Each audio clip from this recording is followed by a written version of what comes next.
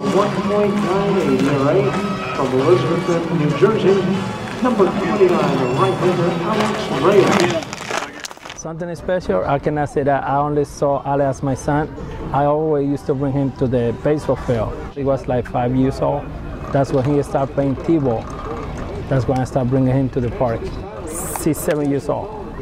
That's when he started pitching. He used to play shortstop and pitch in high school. They used to play in the backyard all the time. Broken window like always.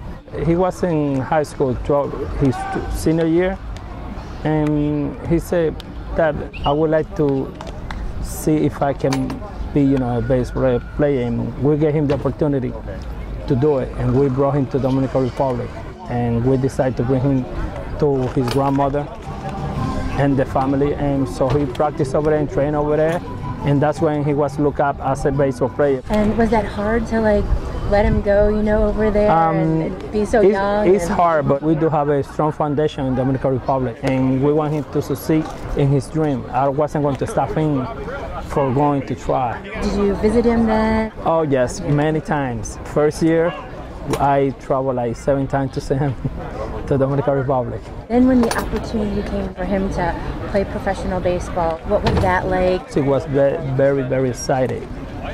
And it's something like you cannot explain it.